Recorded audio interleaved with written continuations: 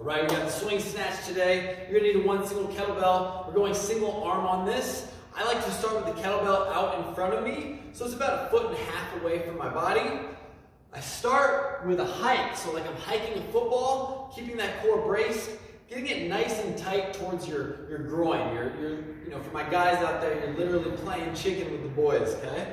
So we're here, finishing here, okay? So that's the swing, so boom.